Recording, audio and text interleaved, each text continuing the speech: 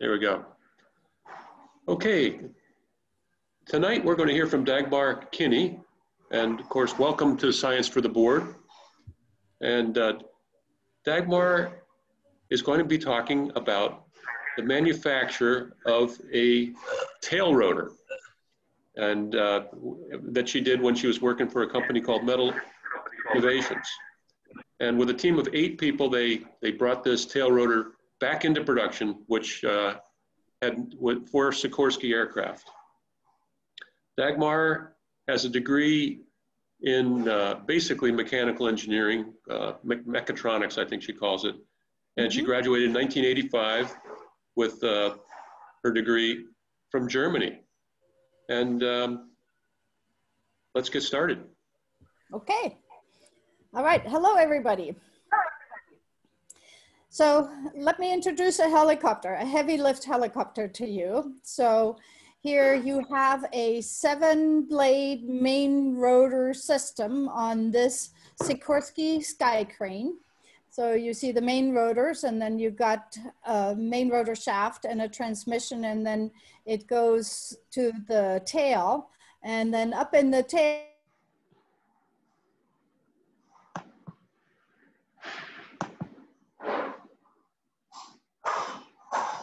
You muted, Scott muted Dagmar. You have to unmute yourself. Yep, I just found it. My cursor kind of disappeared again. Okay, so here we are.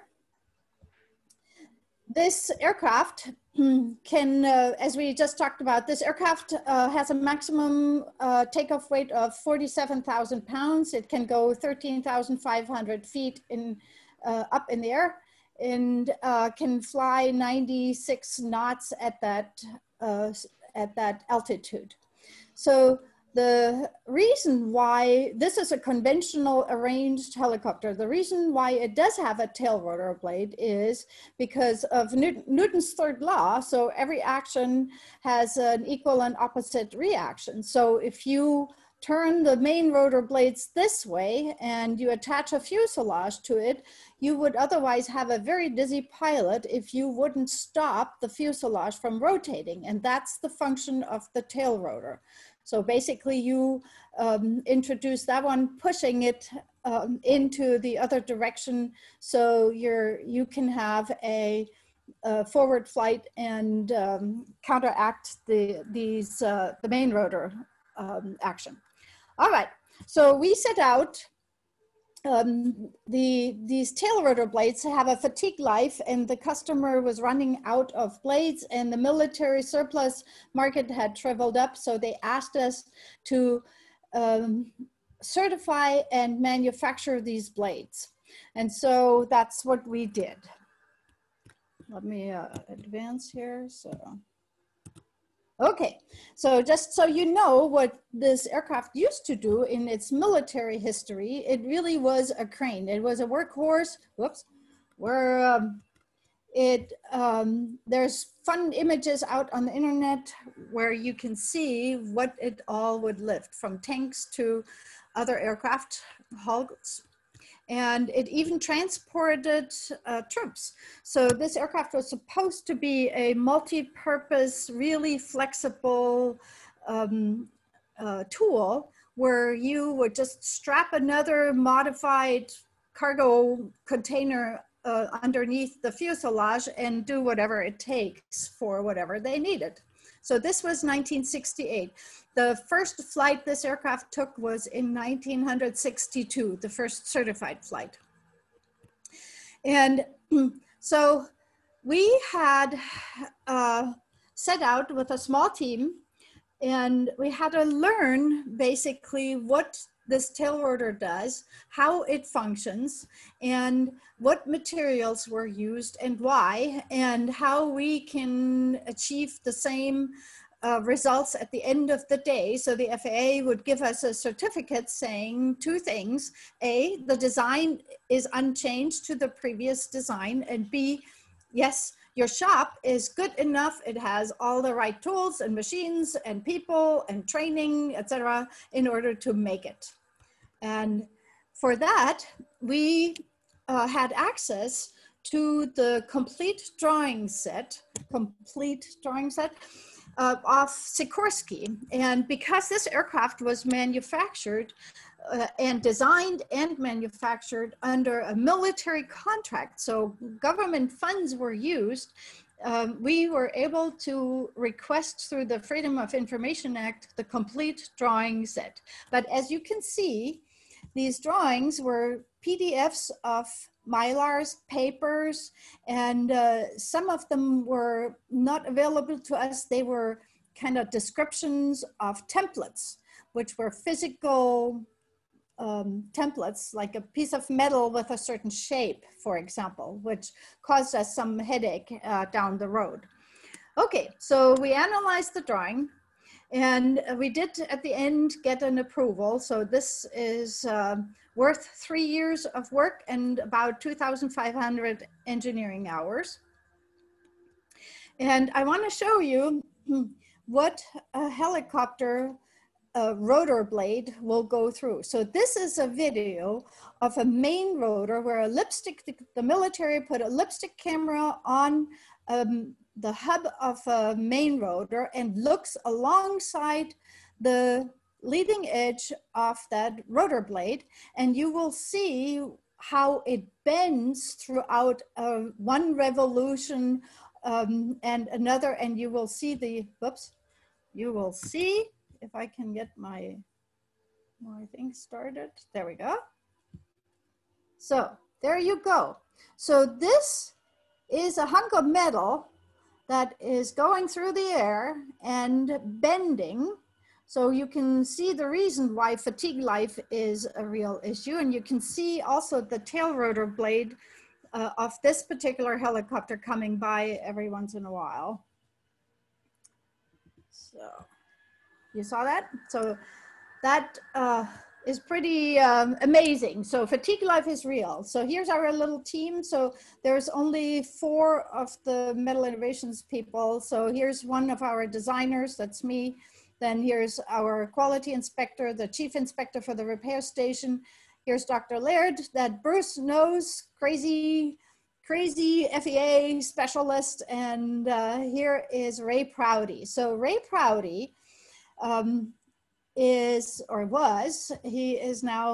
died a couple of years ago, but he wrote the book on aerodynamics and stabilities for helicopter. He was the one that was actually there doing empirical science for figuring a lot of these things out. So he developed the math, and for us, he calculated all the loads that we needed in order to really understand what the material and what we needed to do. So here we are holding a rotor blade, so you can get an idea of the dimension. So it's 7 foot long, and there's another piece that goes to the end. So this is what we call a spar.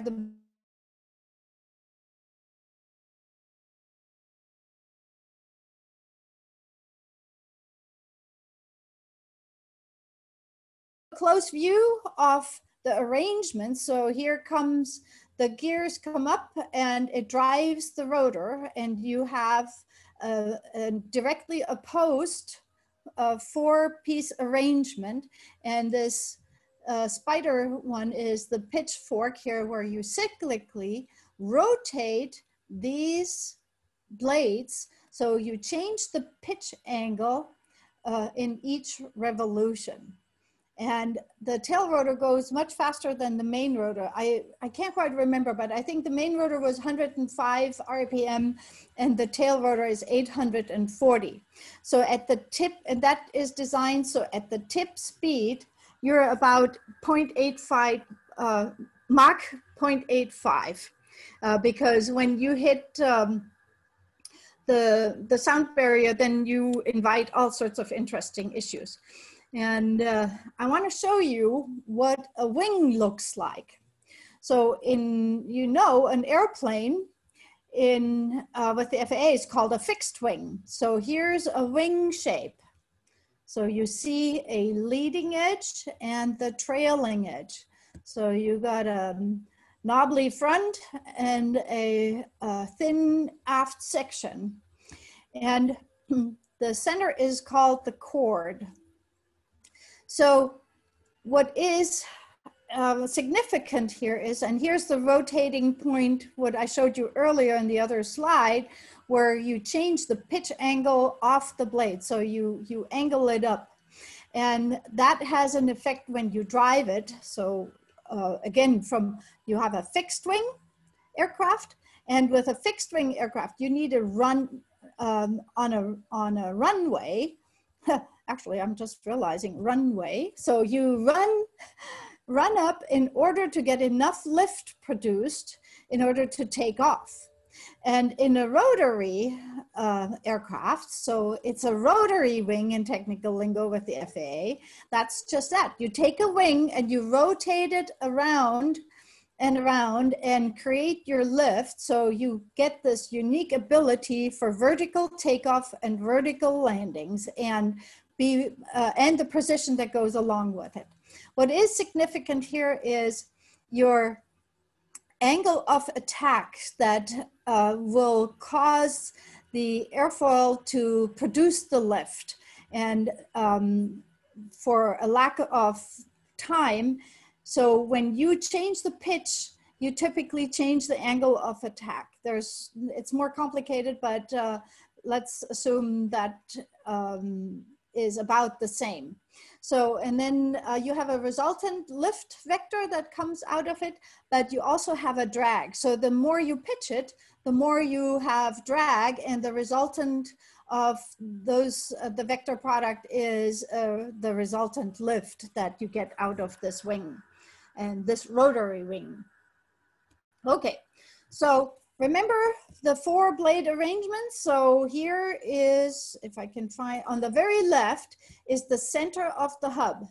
And I can't find, there you go. So this is the center of the hub, and then this is the tip. And here is where your rotor blade is attached. And from here to here is 8 feet.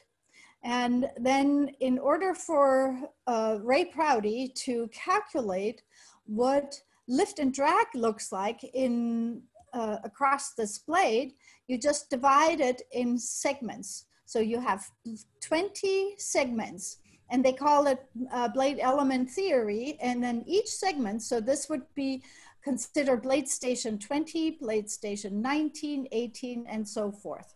So just remember that. And then I made a little explanation. So picture yourself standing on the side of the aircraft looking directly at the tail rotor. Your nose would be to the left, and the aircraft would be running, and the tail rotor system would be rotating clockwise. So here again is the center of your hub. Here's the rotor blade, and it points up right now. So here's the pointy tip, and here's the blunt tip. And then you have these 20 stations. And then we will start showing the lift and the drag, starting here from azimuth 0 all the way 360 degrees around. So, and then Ray calculated for us what at the maximum gross weight and the maximum elevation possible and the maximum speed, which we all anticipated that would be the worst case scenario for this blade, what it looks like. So you can see here at azimuth 0, just for reference again. So here's the center of the hub, which is this point 0. And then here goes to blade station 5, which is 1, 2, 3, 4, 5. So that's about where blade station 5 is. And then you see here, lift is blue and drag is red. So, and then here's blade station 20, 15, 10, etc. So let's look at this. So you can see that the lift is the greatest on about station 19 in the azimuth 0, and flight forward is to the left again. So the aircraft would be moving to the left. So then in that position, your lift gets diminished, even gets negative. more negative. Oh, comes up in the center of the blade, goes up, and even more, oh, now it goes back down, and at 0, it goes back up. So that is consistent with what we saw in the video, where you could see that the lift causes the blade to actually bend in up and downwards. So it was kind of flapping in with the loads that it was experiencing.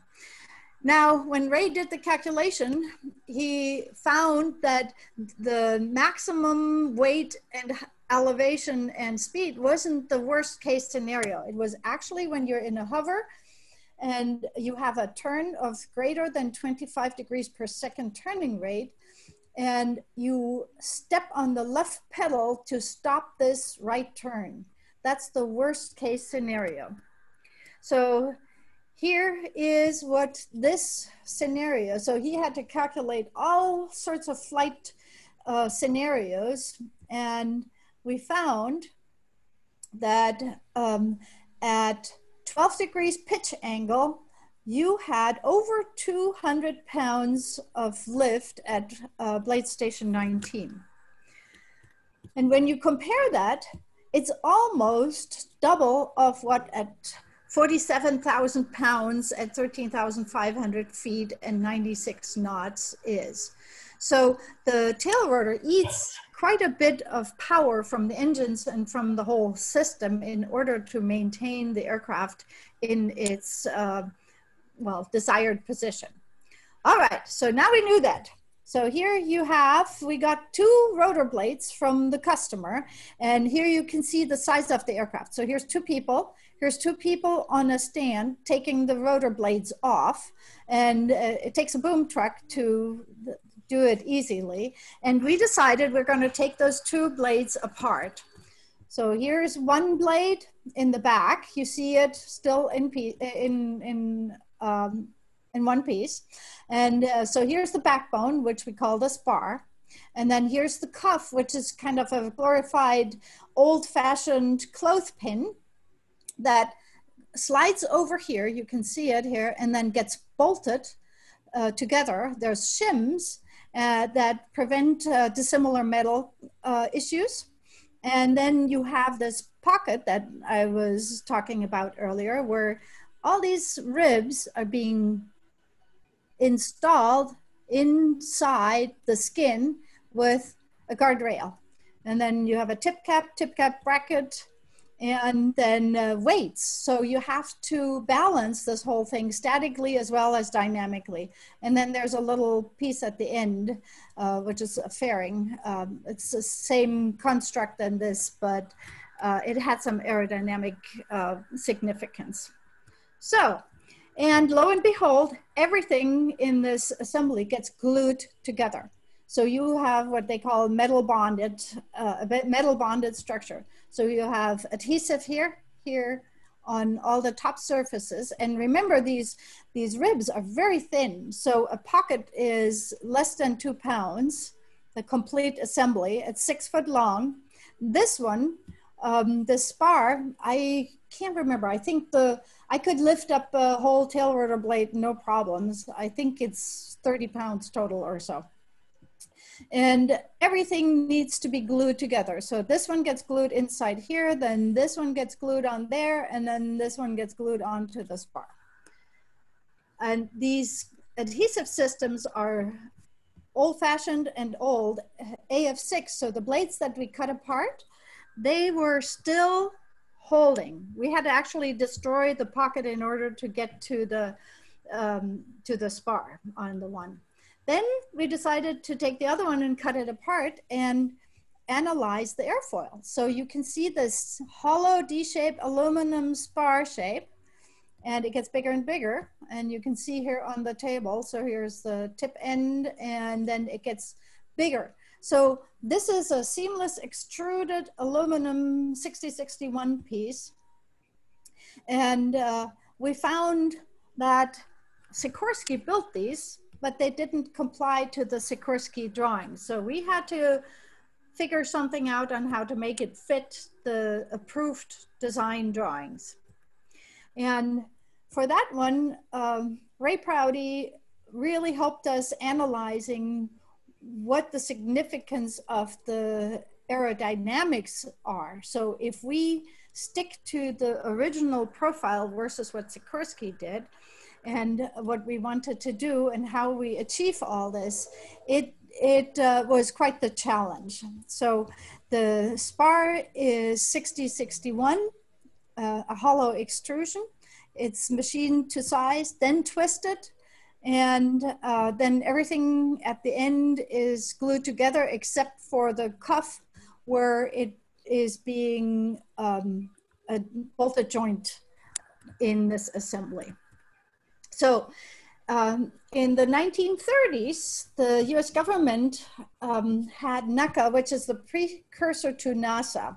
And what they did is they had a government-sponsored wind tunnel testing. So they tested all sorts of different shapes and then made it available to the public. And basically then the Sikorskys and the Boeings and the Hughes aircraft companies would then come and say, hey, we will pick this profile for the front end of the blade, then this profile for the rest of the blade.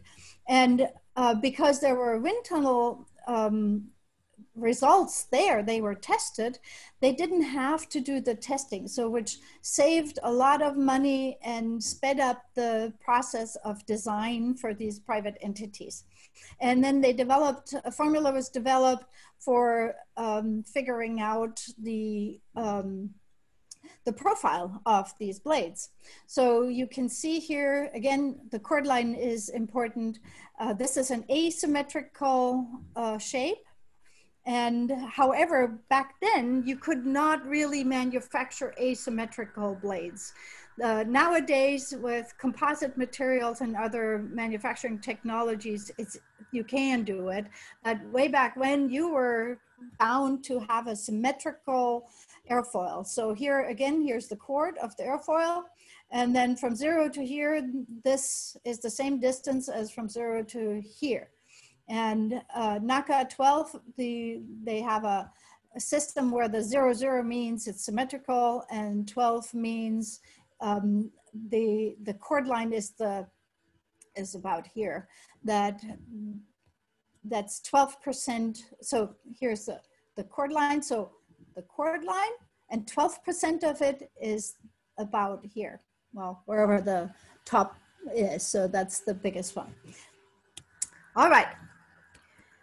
And then we developed, because the extrusion press, when it pushes the extrusion out, originally when it starts, it pushes out hundreds of feet.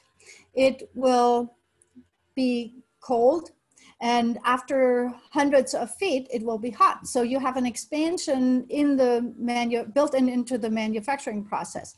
So what this achieves is it only measures the thickness at various stations. So you have a wall thickness here, a wall thickness here, a wall thickness here, etc. And one has to loft. From a machining or from a manufacturing point of view, you have to loft it so you have a smooth surface, not creating any microgeometry that could give you a fatigue life problem.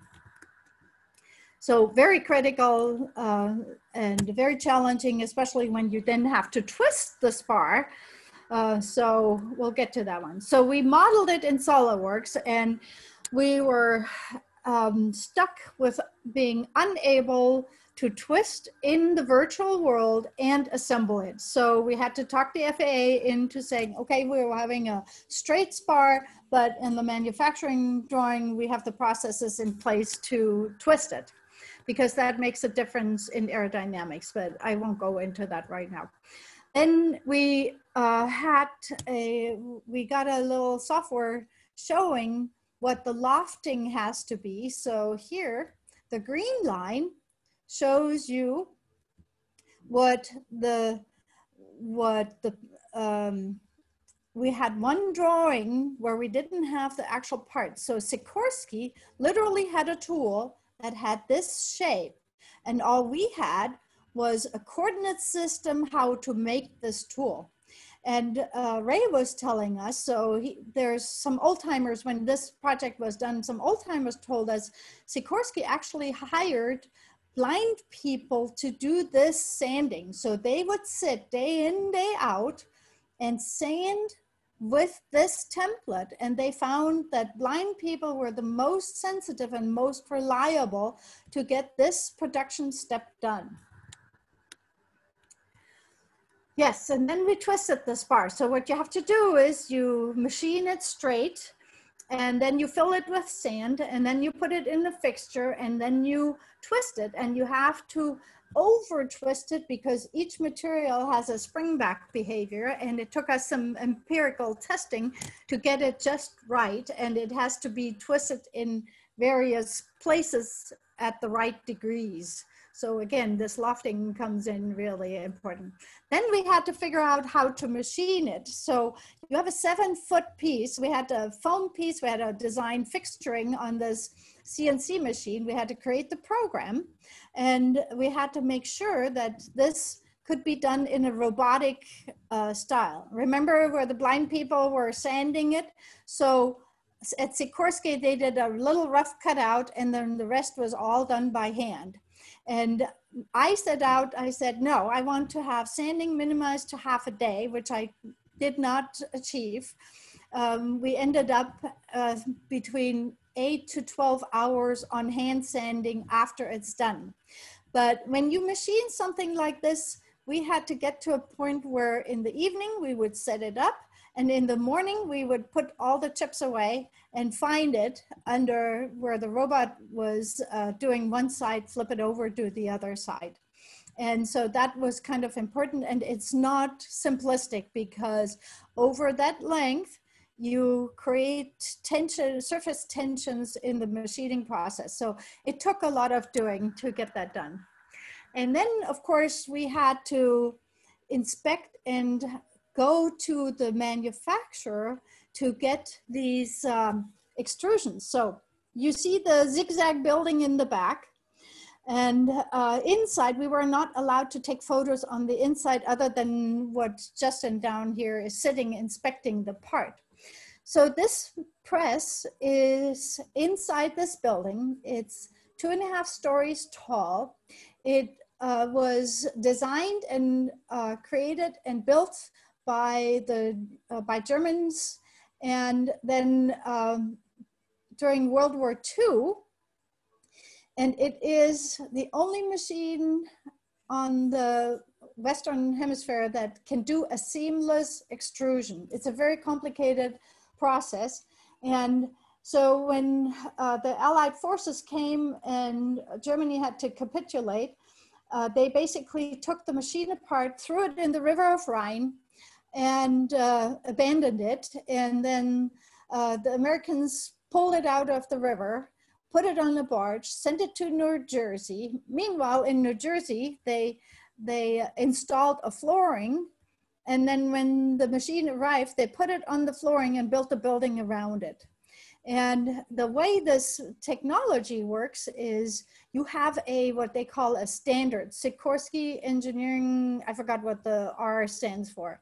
So in this metal cabinet, since 1960, this piece has been stored at Alcoa in New Jersey and showing how many bubbles and imperfections you can have on the inside.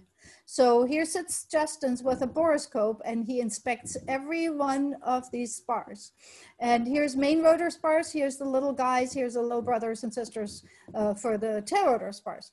And I kid you not, every single helicopter in the United States has been getting its conventional aluminum seamless extruded spar from this machine. And that was quite the story, I thought. Okay, so now we had our parts and pieces, and then we were still struggling with some SOLIDWORKS issue. So you can see at the tip end, for example, you have a part that holds the tip cap on that has joggles every which way and a compound surface. So see, this curvature is a compound, so it gets smaller. Then here's a joggle, and then here's a joggle, and it's very thick. So in order for us to bring this into the modern world and make the computer flatten it so it's accurate and we can laser cut it or water jet it, that was quite the feat. That was very difficult. We finally got it. Same is true for the tip cap. It was really difficult. This is a very thin piece of material, and we had to find a way of making it. And it literally had to be designed like a boat. So you had to slice it into sections. You had to make sure it still complies, so it fits over the end of the blade. And it was amazingly complicated. The ribs also caused us some issues. So here's a finished ribs, but they have these little holes and dimples installed for stiffness. And boy, they were difficult. We had to actually install that in the flat pattern and talk the FAA into finding a workaround. So we were allowed to use a computer modeled piece in order to bend it up then later and have out of sequence process step compared to what we achieved in the drawing. So yes, and then we found when we looked at the installation, we took the one blade apart, that Sikorsky did some inventive manufacturing techniques. So here's the trailing edge, as we talked about. And in the trailing edge, there's a little triangular piece that's pushed in all the way along. The trailing edge has to have some stiffness, but it has to be also very smooth. So in order for a rib that didn't fit to fit, they just sliced it and squished it in there and glued it together and never told anybody. So the drawing was off and we had to fix that, and we did. So here's a stiffening piece in the trailing edge. So this skin, as you can see, is very thin. So it's 20 thou, and it gets folded and glued in place, and then there's a little piece. And we had to actually go and derive this shape from 3 little blocks that Sikorsky had put into the whole assembly, which was a lofting adventure. So I'm just reliving the pain of some of this. And here's my last slide. So in order to remember the titanium cuff, that clothespin that goes above it, here's a little lookout from a red hot forged one. So this is a forged part. So this was done at McMilliam's Forge in New Jersey as well. And this was done on a brand new machine that they had just installed. And same principle, they built the concrete floor and put the machine in and then built the building around it. And this has a 30-foot flywheel over the cross in order to get the force to have a cylinder come down. It's like a bayonet. It's a quarter-turn cylinder, and you have a die in here, two-part die, and the billet gets heated in this induction oven. Oops, my screen just went kaput. Hang on for a second. I need to go to the back. I don't know why. And okay, so here we go. So it gets taken out of this oven by the crane operator, zips it over into the die. Then another operator stands at the controls and will make this cylinder come down. And then the operator here will take a thumb and flip it over, and it comes down again. And there's 4 different dies, and this is what the shape looks like. It's a very interesting process because your flow lines have to go up in order to get the fatigue resistance to do the purpose of what that helicopter does. All right, and that was very interesting to do that quality audit on them and see how the part actually gets manufactured. So we had to learn all aspects. And that concludes how to reverse engineer a tail rotor blade that has not been manufactured for over 20 years. If you have any questions, I probably have more answers, and you have to stop me because this is kind of exciting and I love doing it. Wow, what a story. Can Tell me about the hand sanding. Can I ask a question, please? Yes. Hang on for a second. Bruce, do I just stop the video or how do I go about this? Oh, that's okay. Just leave it there. Okay. Neil asked you to, asked to have you explain how you do the hand sanding. I was fascinated by a little more about that. So what we had to do, so we took so we had basically the CNC process got us to the baseline, and then we developed an ultrasonic methodology in order to measure the wall thickness. And then we had the stations laid out. So you would put it in a fixture and then you would know, here's your station this, and here's your station this, and here's your numbers. So you had the drawing right underneath, and then you would have to loft it. So you would put the sander down, and the critical part was you cannot just sand, you have to stop and because temperature changes will make the part expand. So this was really super critical. You would have to then put it in cold water. So we had a big cow trough there. So you put it back in water, cool it down to an agreeable temperature, and then ultrasonic measure the thickness of the area, and then go to the next one. We had one mechanic who was not good at it. So we ended up with a wavy spar that had to be reworked quite a bit because he didn't grasp the concept that you have to carefully loft it from one dimension to the next. But the blind people, why were the blind people better at this? Because what they did is they had the template, and then they would take their hands and then they would feel where the template was touching and where they had uneven areas. So they would manually go with the template and feel alongside it. And literally,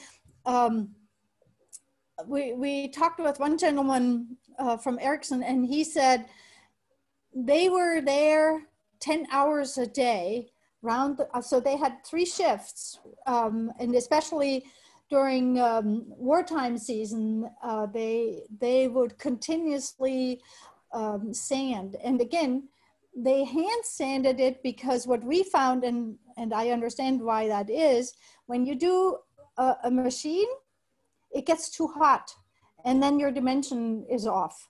So it's super sensitive. Yeah. This is a wonderful talk about the detail and the complexity of making anything. It's wonderful, Kenny. Thank you. You're welcome. I am curious about the adhesive. What kind of adhesive did they use, and what kind of adhesive did you use?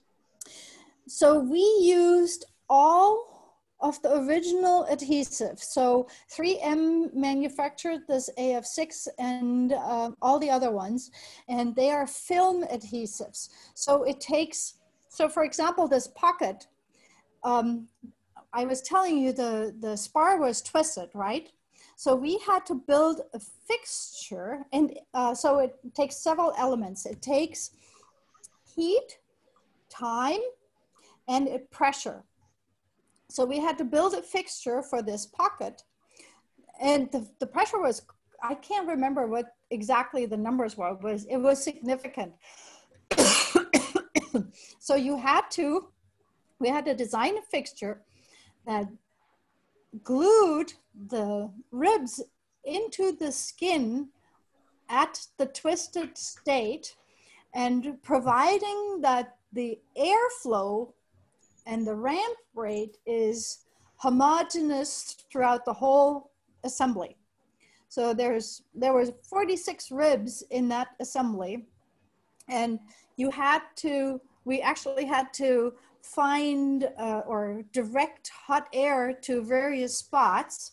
And then we had to crank the pressure up on each rib station. It was a very complicated fixture to be built, and everything is critical. But we exchanged one for a newer, more modern foam adhesive to put the pocket on the back of the spar, because what we found when we took the other ones apart, that the whole pocket was only attached on the two little outside joggles. So I was uncomfortable with that. And so we took a foam adhesive where then the flat spot on the spar would foam up. And remember the holes in that Yes. one long strip?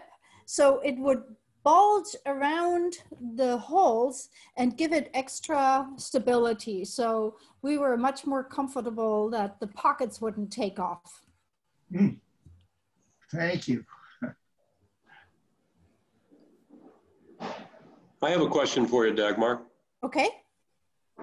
I noticed in you were talking about 200 pounds, right? Was Yes. the peak force. The lift. Mm-hmm. So that was the force on one little part of a blade, right? Yes. And then what was so then there were enough, if I added up all those forces together, I'd get 47,000 pounds, or is that right? No, the main rotor, remember that you have 7 blades on the main rotor. So they provide the lift for those. The tail rotor only prevents it from spinning the opposite direction. So it only needs, like 1,000 pounds or something like that altogether? Yes, yes.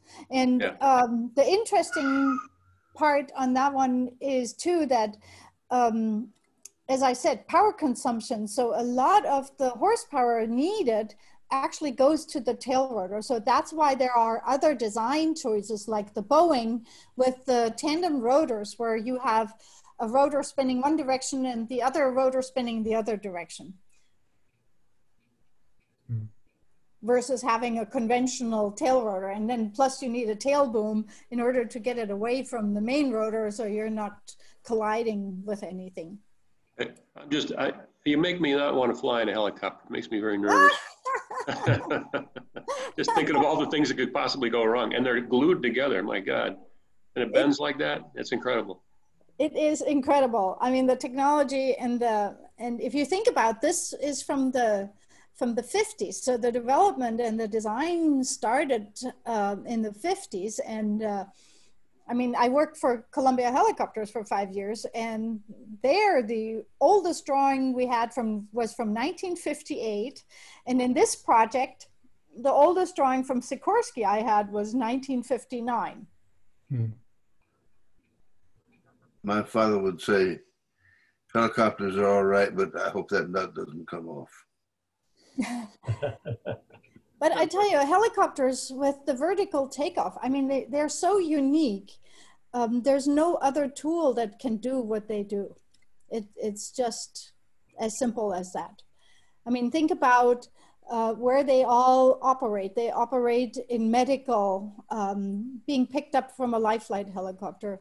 I have a presentation where I can show what they do firefighting, on how they fly on fires and how they disperse. I mean, that would be, if you have anything but a helicopter, like the big tankers, they have to have a runway. If you have a 747 here from McMinnville, flying a fire and dispensing water. They need somewhere where they can land that aircraft. Yeah. And a helicopter is much more versatile.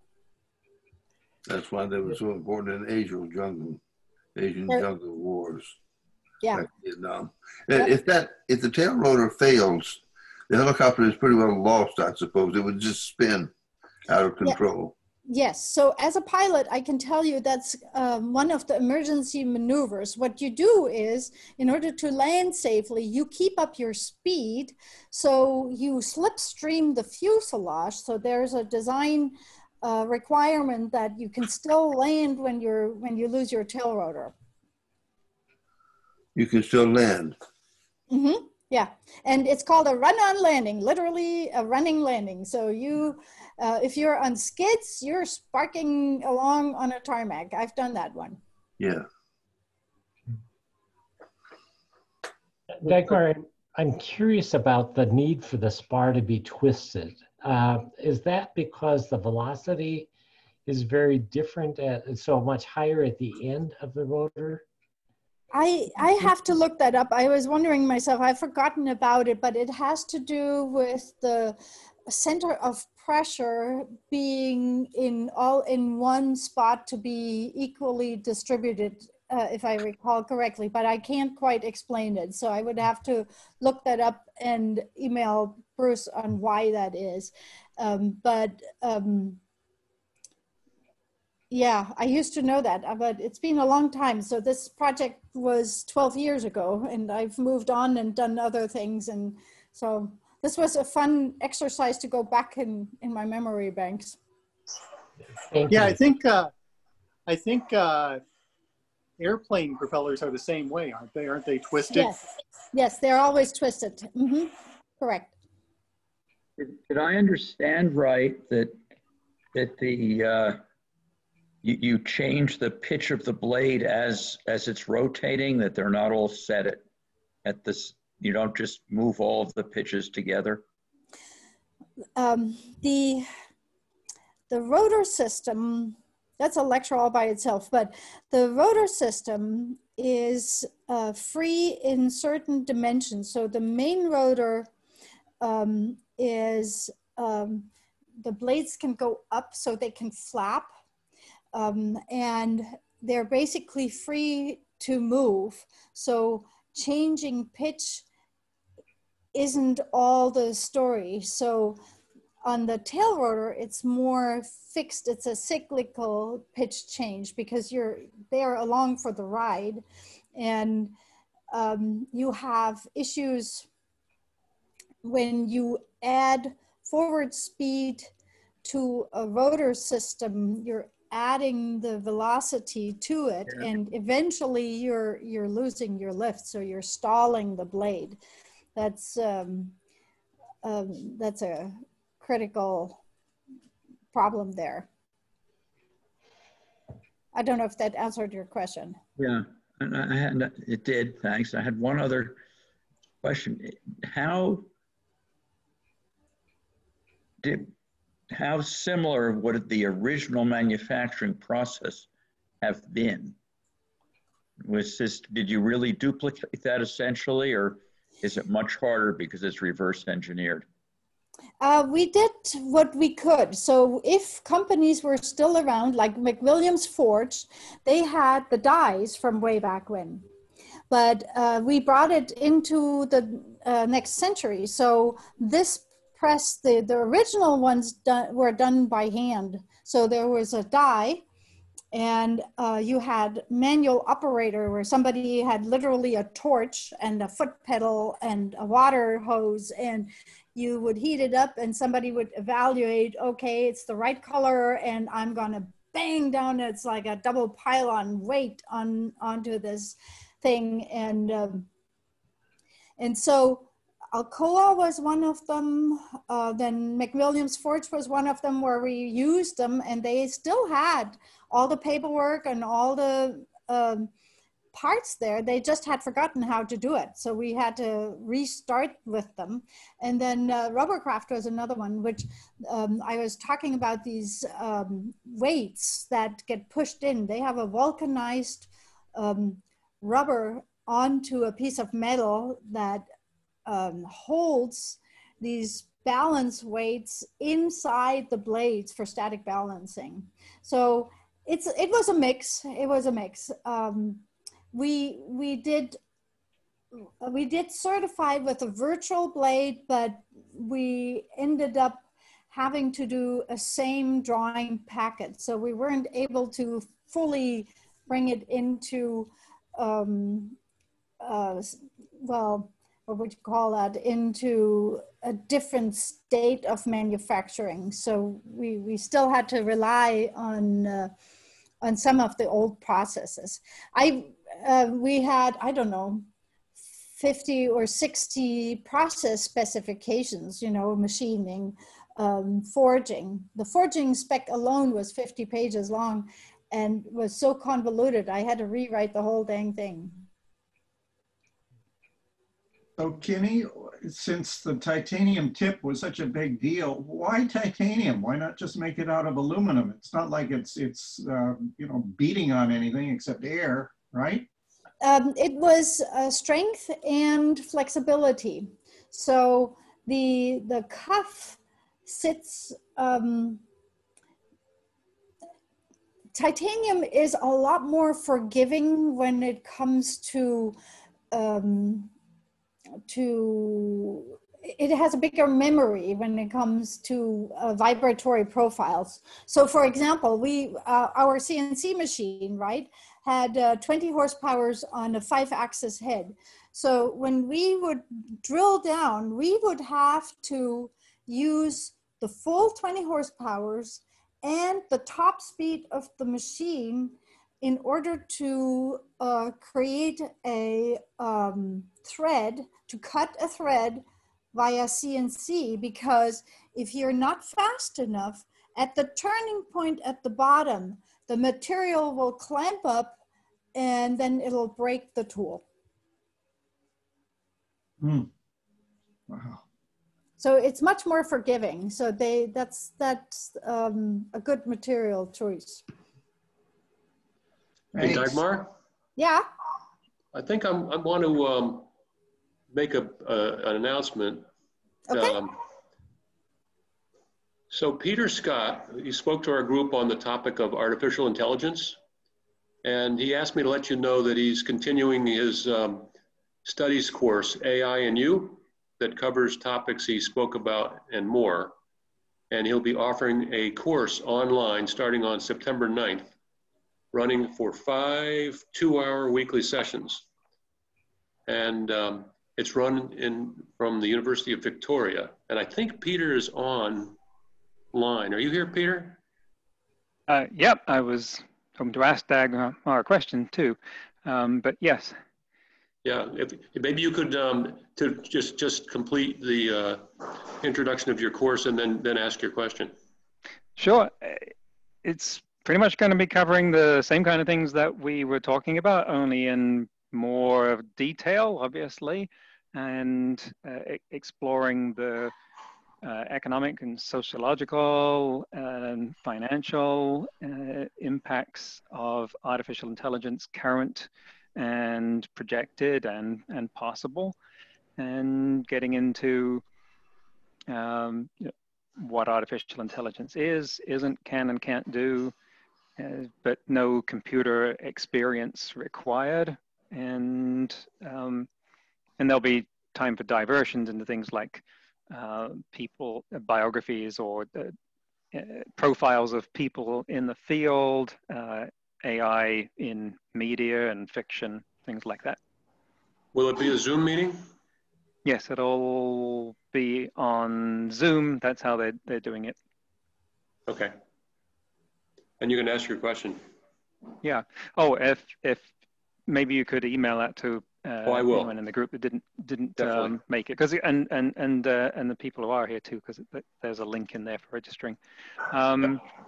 Dagmar, that was great talk. You mentioned interesting effects if the blade approached the speed of sound. What are those? So in every helicopter is designed that at the tip you're close to the speed of sound, but not too close, because otherwise you will experience buffeting, which will give you a lot more fatigue problems than you ever wanted to have. Has anyone ever made a helicopter where the blade did go above the speed of sound, and did they No. regret it, or what? No, well, they tried to push it, and it will not work. It will be so violent that you destroy the aircraft. Thanks. The fluid dynamics in the... I had heard and understood that chop, chop, chop you hear from a helicopter was actually sonic booms. That's not correct? I did not catch that. I'm sorry, Dagmar, this is John Miller. Hey, I heard that chop, chop, chop sound we hear on the ground from a helicopter was actually sonic booms from the rotors. That's not correct? There are certain, well, yes and no. So there are certain flight maneuvers where, so let me show you something here. So the air gets pumped through the system of the rotors, right? So it's like a big air donut. If you would be color coding the air being pumped through a rotor system, it would be looking like a donut. So, and if you're, for example, and so you're having areas where you're compressing air, and if the next blade hits that compressed air at the right moment, you're creating a sound. But it's a misnomer saying that's the speed of sound per se. So it's not that the blade goes speed of sound, but you're encountering a denser piece of air with a piece of metal and another air pocket. So it's really like a clap. The shock wave that you would But get. yes, in principle, in the minutia detail, that would be exceeding speed of sound. I had a question, Dagmar. This is just absolutely fascinating. If I look at a jet engine, the rotor in there has got a velocity over the speed of sound? In a jet engine. A high bypass. Well, yeah, well, you don't have any moving parts where it actually happens. So you have a compressor with the turbine blades in there. Yes. And so you're compressing the air to a point where it accelerates, and then you have the burning chamber, and then you get your thrust from a different action where there's no mechanical piece involved.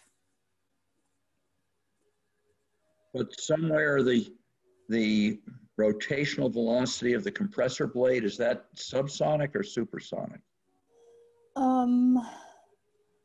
I thought it was supersonic. You know, I would have to, because in the engines for the 107, that thing rotates at 30,000 RPM in the compressor section. And I don't know. That's a good question.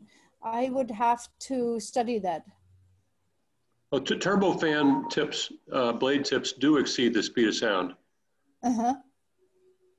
But that's, the prop tips should not. According to the internet, right here. Bruce, why don't we hear small sonic booms if that's the case? That's not sonic booms. That's just it's like a wave slap. It's a wop wop. It's not actually exceeding the speed of sound. And piloting techniques will reduce the amount of that noise. Yeah, I just read it while you were talking, and it says very specifically that helicopter blades do not exceed the speed of sound. That people think that is but it's a misnomer. It's wrong. Mm-hmm. It is.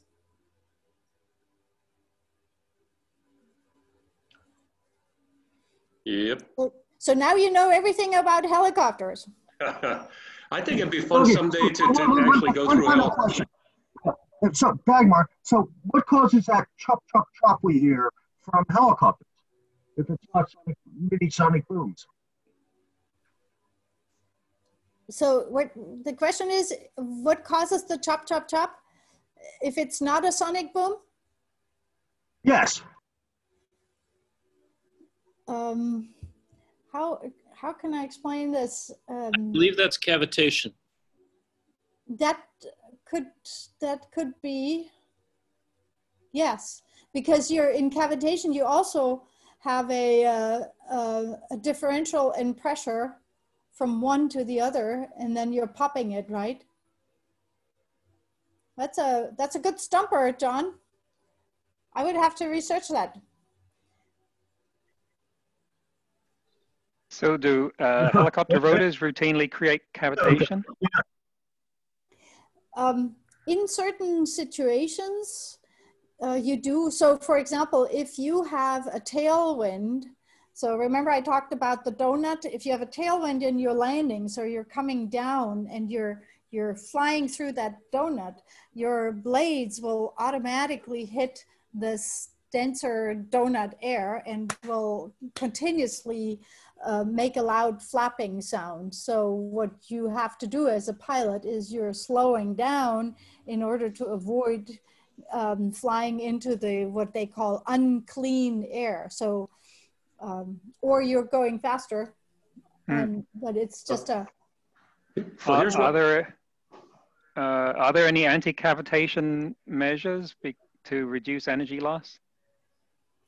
No, it's really piloting techniques, but you will be chewed out by the mechanic because with that you're taking the paint off the blades much faster than if you're flying differently. I agree with Peter. That's kind of odd, Dagmar, because submarines have done total, how do I say, shape studies to reduce cavitation. And I would think that would be true of helicopter rotors too. Yeah, I don't know the answer. I would have to research that. I can't. So here's what the internet says. It says blade vortex interaction noise happens when approaching blades hit the vortices of retreating blades. When a helicopter is making an approach, the main rotor blades can move into the path of a vortex produced by the blades ahead, producing a sound called blade slap. Just a guess on the preceding question that the submarine blades are of course operating in water, which is incompressible, and air is compressible. So I would imagine that, although I know nothing really about this, that the actual pressure situation is very different. Good point. Can I ask another question? I mean, it seems like you've explained, I mean, I always sort of wondered about this. You look at old Dutch windmills, essentially the whole windmill is blade. You look at these wind turbines for generating electricity, and they usually just 2 or 3 blades. I mean, is it just to avoid this problem of hitting a vortex from another blade as the whole system is rotating?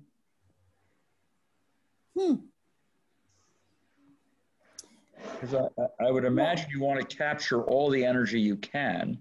Yeah, you do.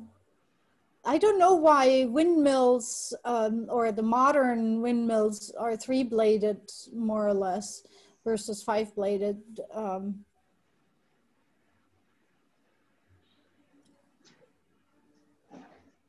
Yeah. These are fascinating questions. It tells us that you've They learned a lot. They're good stumpers. Yeah. Well, the interesting thing about when you read them, they say it is believed.